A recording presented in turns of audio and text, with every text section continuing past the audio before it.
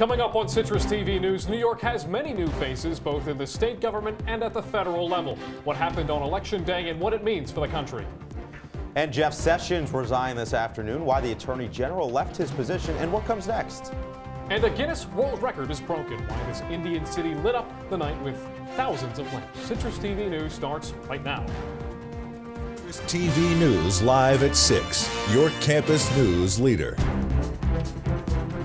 Yesterday, voters across the country took to the polls to cast their vote in gubernatorial, House, Senate, and local elections. Good evening. I'm Jack Watson. And I'm Noah Eagle. The Democratic Party had huge victories here in New York as the party took full control of the New York State Assembly. Democrats also managed to flip several House seats, with Anthony Brandisi's victory in the 24th District and Antonio Delgado in the 19th. That's right. Governor Andrew Cuomo also won last night. This will be his third consecutive term as the governor of New York. And we go now to Brandon Ross in studio with a report on the elections across New York State. Brandon?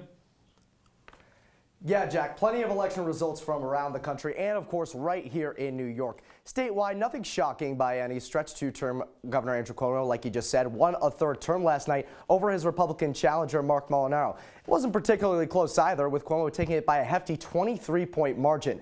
And if you think that race was a landslide, let's take a look at the result of New York's Senate race. Democrat Kirsten Gillibrand won her re-election bid by 33 points. Democrats also managed to sweep all the other row offices as well. Now, there were a few surprises in some elections around the country last night, and here in the Empire State, we certainly got some of those as well. Let's start right here in central New York. Incumbent Republican John Katko did hold on to the 24th Congressional District, but he didn't hold on to it by much. The 6-point win over Democrat Dana Balter sounds comfortable, but in context, it's pretty narrow. Katko won both of his past elections by over 20 points, and the last poll before Election Day had him up by 14. Shifting east now to New York's 22nd Congressional District. We knew it would be a tight one between incumbent Claudia Tenney and Democratic challenger Anthony Brandisi, but who'd have thought it'd come down to less than 1 point? Brandisi knocks out incumbent by a margin of 0.6%. People were curious how Tenney's decision to embrace the president during her campaign would play out.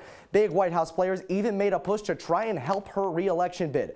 But in the end, it did not work out in Tenney's favor. She fell to Brindisi. And finally, moving further west to Buffalo, Republican Chris Collins managed to hold on to the 27th Congressional District.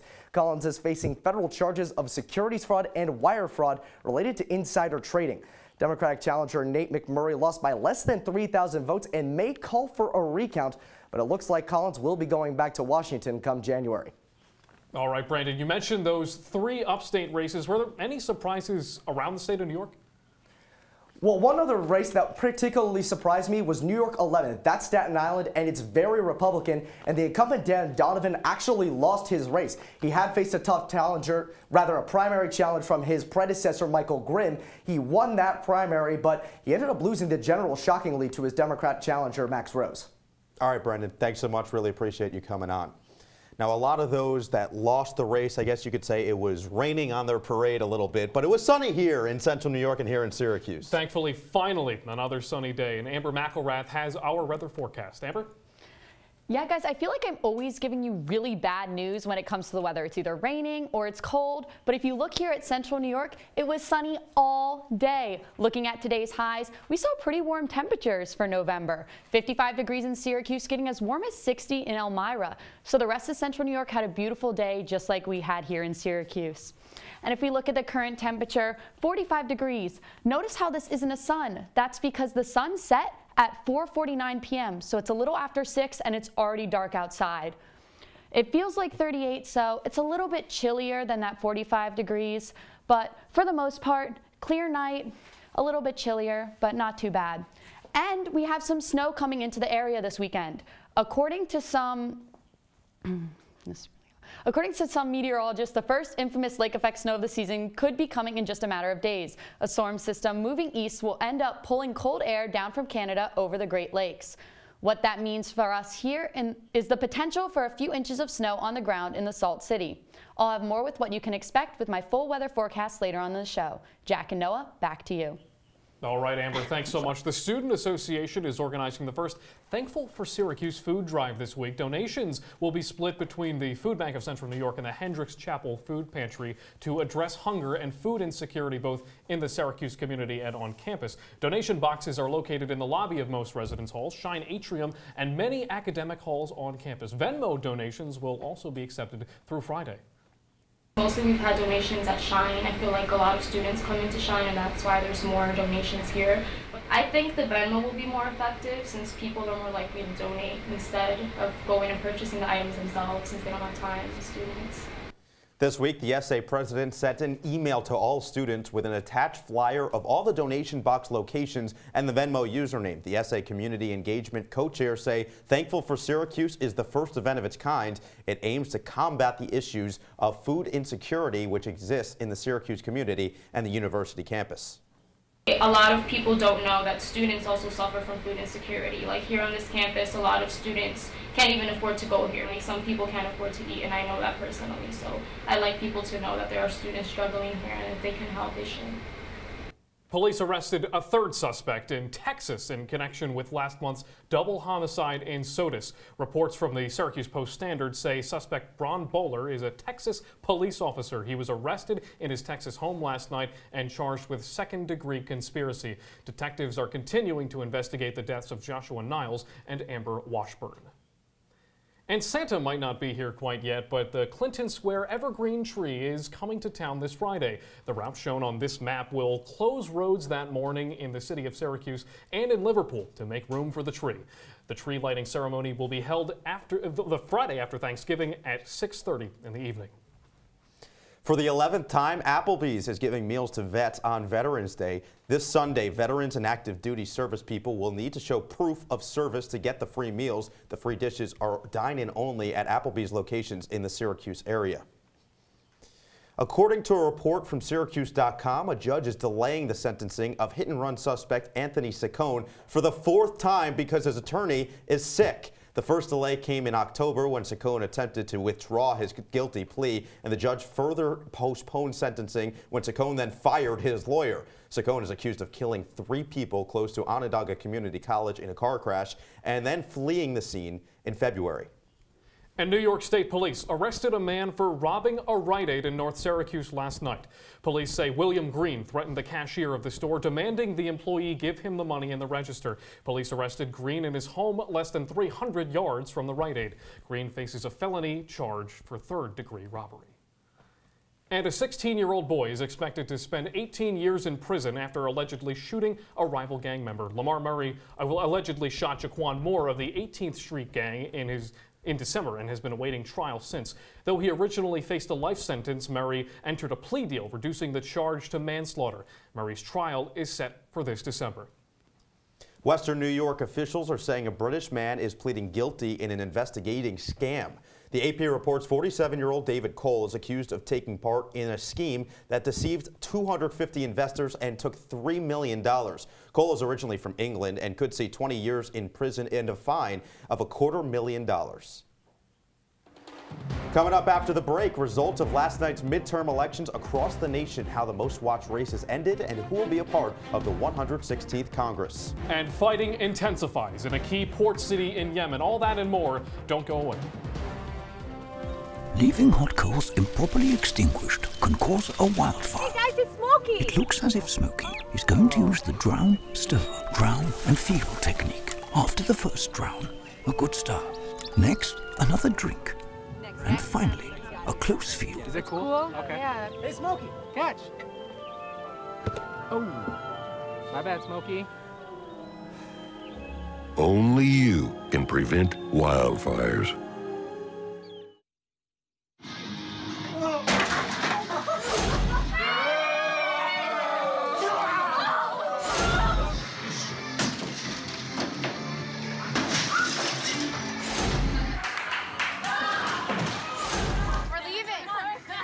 Most party fouls are pretty dumb.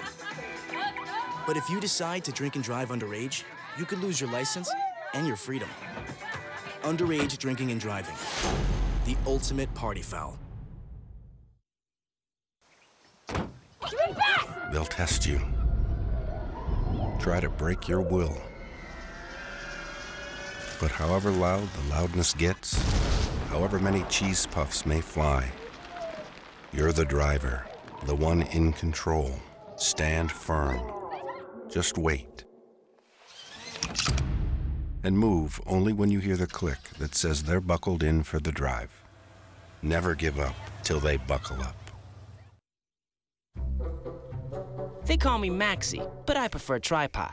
I was your above-average four-legged homie, and then wham, bam, minivan. Some people pity me. Now that's lame. I still run, fetch, and swim. And the ladies love me. I'm the ultimate wingman. Just don't ask me to high five.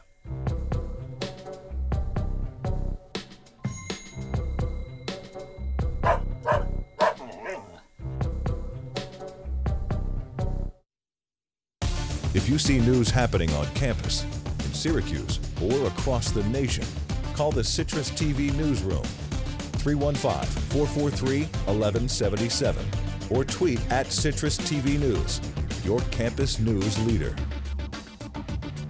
Welcome back to Citrus TV News. Last night, we found out the results of major gubernatorial, House, and Senate races from across the country. Republicans will retain control of the Senate, but there is now a Democratic majority in the House of Representatives. They won an additional 26 seats last night. Republican Ron DeSantis is now the governor of Florida, fending off a strong campaign from Democratic challenger Andrew Gillum.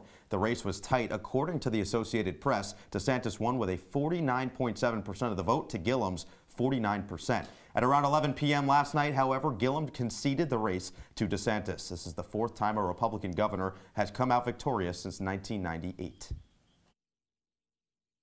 Mr. President, I look forward to working with you to advance Florida's priorities. I think you're going to get tired of me calling you, asking you for things for Florida, but I look forward to that. I think we'll have a great partnership. We move to Florida's neighbors in the north in Georgia with another close race resulting in a Republican victory. With 100% of precincts reporting, Brian Kemp will likely be Georgia's next governor in a controversial election. And Kemp's opponent, Democrat Stacey Abrams, accused Kemp of supporting voter suppression throughout the campaign and is now calling for a recount. And I promise you tonight, we're going to make sure that every vote is counted. Every single vote. And crucially for the GOP, Republicans will retain control of the Senate. One of the major races that ensured a red Senate was in Texas, where Republican incumbent Ted Cruz held on to a seat against Democrat Beto O'Rourke. O'Rourke mounted one of the strongest Democratic campaigns for Texas Senate in recent years, but the Democratic drought in the state that began in 1988 will continue.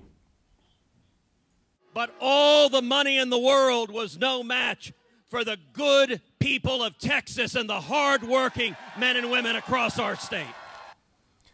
Democrats celebrated gubernatorial victories in Wisconsin, Illinois, Minnesota, Nevada, and Colorado. Colorado, one of the many places that experienced an electoral first as they elected Jared Polis, the first openly gay governor in the United States. And a record number of women will take office in the House of Representatives following this year's midterms. Current projections show 96 women will serve in the House, beating out the previous record by 11 representatives. The 116th Congress will also feature the first female Muslim representatives, one coming from Minnesota and the other coming from Michigan. Several Native American women will also represent districts in Kansas and New Mexico.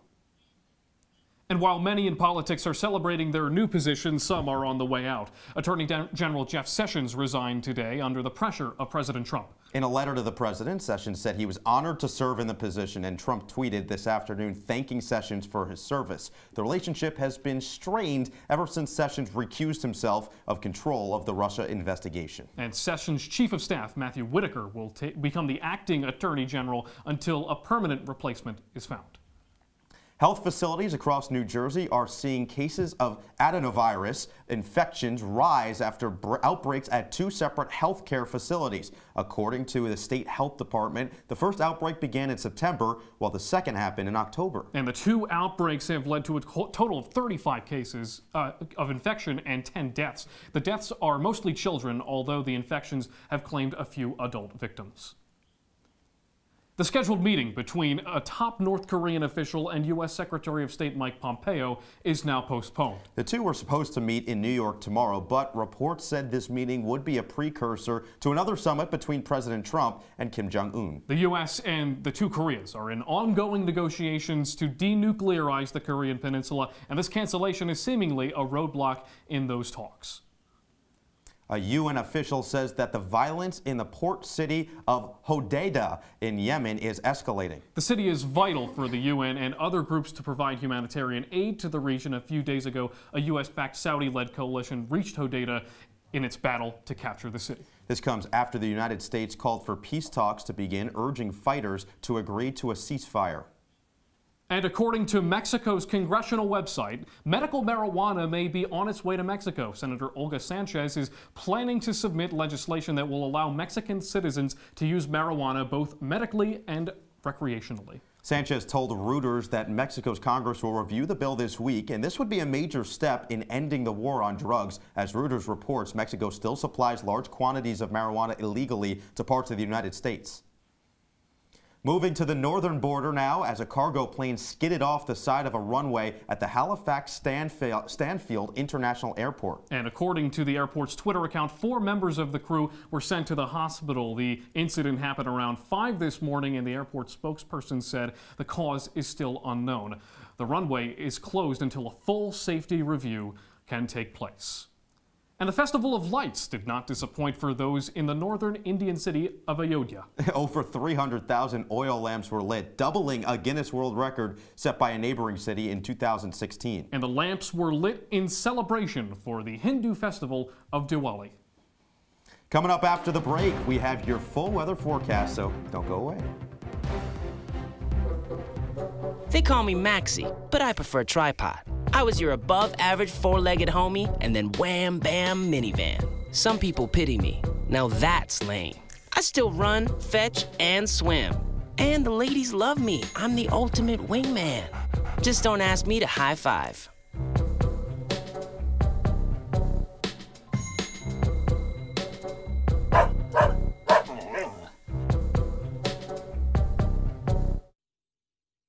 Patriotism.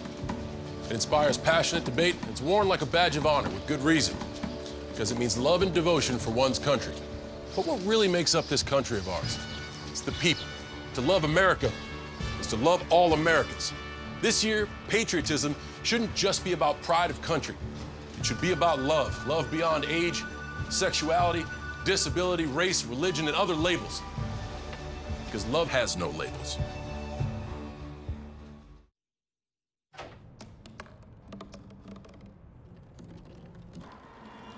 Everybody has a dream.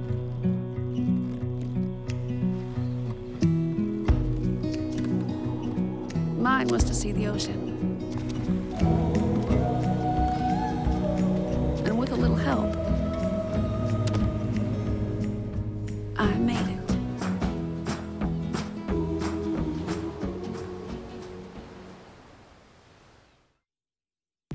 From the CitrusTV Weather Center, this is SU's most accurate weather forecast. Welcome back to Citrus TV News. I joked earlier about having some bad news for you, and I do have slight bad news. It's going to get colder as we go into tomorrow. If you look at our future temperature radar, it's not going to be as warm as we saw today. That cold temperatures are just going to come through tonight and continue into tomorrow morning. And if we look at tonight's forecast, 35 degrees, so like I said earlier, it's going to be a little chillier tonight than we'd all hope, but there's a 0% chance of rain. So on the bright side, it's not going to be pouring on you in that colder weather. And there's going to be 11-mile-per-hour winds, so it's going to be a little bit breezy. And then looking at tomorrow, another sunny day, 42 degrees when you wake up, partly cloudy, 0% chance of rain. So we're going to be seeing the sun again tomorrow and having another beautiful day just like we had today. And then if we look at our Thursday planner, it's going to be, like I said, a little chillier when you're waking up, 39 degrees, getting warmer as we go towards noon, 44 degrees, and then dipping again towards 6 p.m., getting to 40 degrees, partly cloudy all day, so we'll be seeing the sun, like I said. And then, since it's Syracuse, everyone's talking about the snow. Looking at our past snow days last year, The first snowfall was November 10th, so as we're already past that, or as we're coming up on that date, it's going to be getting, a little bit closer to getting that snow. Like I said, we might be getting that snow this weekend. And looking at our record temperatures, we were in between that today, not getting as high as 80 or as low as 21. Back to you guys. Coming up in sports, Syracuse basketball is officially back. Both the men's and women's teams kicked off their 2018 campaigns last night with huge wins. Highlights and post-game reaction is on the other side.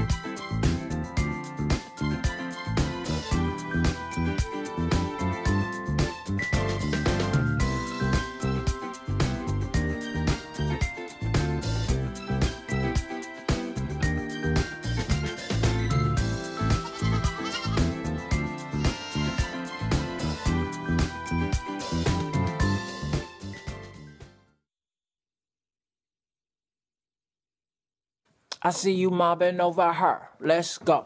Let's mob. Let's crawl. Let's crawl. Let's crawl. Hey, yo, we mobbing. Come on, girl. Let's crawl. Hey, yo, let's crawl. Hey, yo, let's crawl. Hey, let's crawl. Hey, yo, let's crawl. Taking care of a family member can lead to plenty of questions. Fortunately, there's a place to get the answers, for them and for you.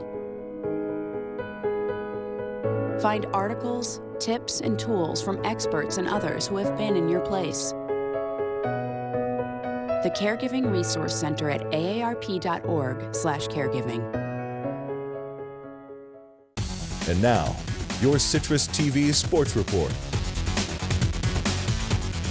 Welcome back. I'm J.D. Raucci with sports. There's been a lot of hype going into the basketball season here at Syracuse. A top 25 ranking, all 5 starters returning, a great recruiting class. Expectations are sky high for Jim Boeheim's team, and last night they got their first chance to show why.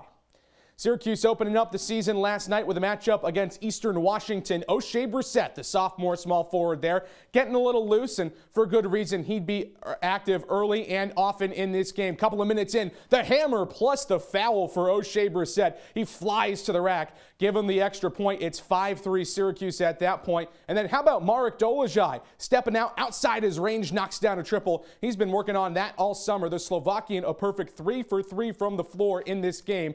And Syracuse gave up 10 points in the first half. Second half now, defense swarming once again. And there are the first points of the day for Buddy Boeheim. The coach's kid getting involved on the pass from O'Shea Brissett. And now some nice ball movement. Looking like the Spurs out there. Jalen Carey, another freshman, knocks down the triple. Syracuse up big in the second half. And at this point, all it is the dagger. Free throws matter, kids. Tyus Battle takes it through a couple of defenders, knocks it through with a hammer. Syracuse, an absolutely dominant game. They win 66-34. Defense was great all game. And O'Shea Brissett says even though they only gave up 34, they could have had some better opportunities defensively. Coach definitely wanted us to be a lot more active than we were in the first half. You can see in the second half that's where we started to get our steals. And it wasn't just myself, other guys. It's a team effort, when everyone has their hands up and is moving all in sync. So, I'm happy we were able to get those stops, and coach is really happy we were able to do it too. Syracuse women's team also opening up their season yesterday. Number 18 Orange taking on North Dakota in the Carrier Dome. Down 6-0 early, but then the superstar Tiana Mungakahia breaks the ice for the Orange, knocks down a triple from straight away. And Syracuse would eventually start to pull away in this game. Second quarter now, up 3. How about 3 more? Emily Enksler, the number 9 recruit in the country, her first 3 points of the day. And then later in the second quarter, Kiara Lewis, the transfer, from Ohio State cashes in from deep. Enxler and Lewis each had 13 points apiece to lead the team, but it wasn't all offense in this game. Enxler on the defensive end swats it away, capping off a fantastic win, 85-49 the final in favor of Syracuse. And Coach Q had high praise for his freshmen after the game. But Emily really came in and played well. Like I told you guys, you know, media day and every interview, she's an explosive scorer, and she can score from every spot on the floor. I think it's just about her just getting used to the pace of the game, getting up and down the floor, and just staying disciplined in our defense. But she did a good job of that too. I thought she didn't, you know, she made very few mistakes on the floor today, and that's going to keep her on the floor and playing major minutes. And lost among opening night in college basketball. The college football playoff rankings for Week 11 were released last night, and the big climber, none other than the Syracuse Orange. SU all the way up to number 13 in the country in the newest poll. That's the highest ranking since 1998 for Syracuse. Dino Babers and company get their next chance to move up even further when they take on Louisville at 7 on Friday in the Dome. All right, JD, so we had a great performance from Emily Enxler, which you were there. You saw that happen. Jalen Carey, his first performance, also very good. Who was better? Who's the better newcomer? I think it's going to have to go. We're going to have to go with Emily Enxler. Team leading in the points, 3 of 4 from beyond the arc, and the nasty block defensively. One of the most exciting blocks I've seen in person. Emily Enxler is going to be a superstar for this team. Oh, yeah, she's just a talent. Thanks so much, Undoubtedly. JD. Really appreciate it. Coming back with more after this. Hey, look, it's those guys. Are you good to drive? I'm fine. How many did you have? I should be fine. You should be? Go and step out of the vehicle for me. See ya, buddy. Good luck. So turns out, buzz driving and drunk driving, they're the same thing, and it costs around $10,000. So not worth it.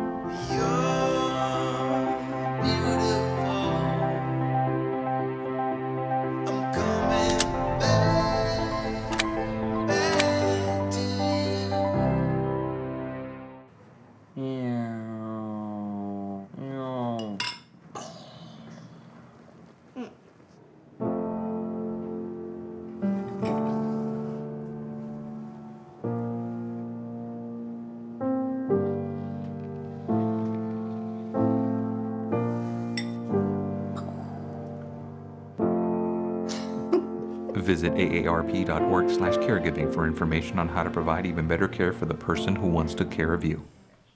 Welcome back to Citrus TV News. We have our weather anchor Amber McElrath with us. Now, Amber, chilly mornings the past couple of weeks. Any change tomorrow? It's still going to be chilly tomorrow, but the sun will be out, so you won't need an umbrella or a rain jacket. So even though it'll be chilly, it'll be a nicer morning than we've been seeing the past couple of weeks. If you look at the rest of the week, it's going to be partly cloudy tomorrow, like I mentioned, and then that sun's going away. Friday, it's going to rain, and Saturday, we might see our first snow shower of the year. PM snow showers on Saturday, and on Sunday, it's going to be cloudy, so that sun's going to go away on Sunday, too.